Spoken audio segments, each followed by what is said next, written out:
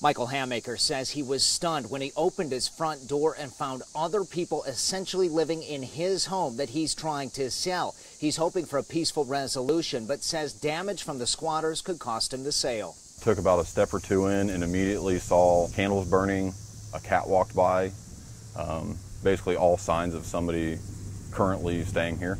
The house was supposed to be empty the day before Michael Hammaker was scheduled to close on a sale. Instead, he says squatters moved in. He says a person inside the home said they paid $500 a month to rent the home from someone on Craigslist.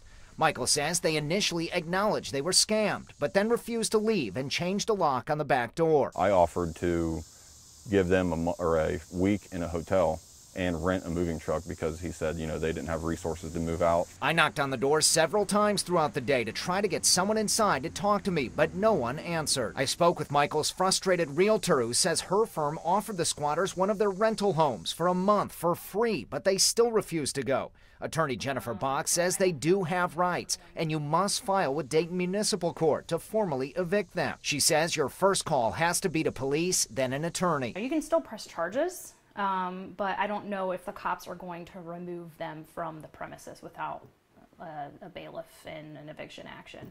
I haven't seen any police ever do that, to be honest with you. A peace officer did come last Thursday to talk to one of the squatters, but Michael says during subsequent visits, even the officers seemed unsure about what happens next. They're not clear. It's almost depends on which officers we get out here, have different opinions, different thoughts, different takes on the law.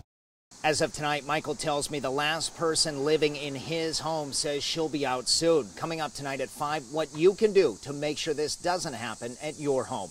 In Dayton, Adam Rife, 2 News, working for you.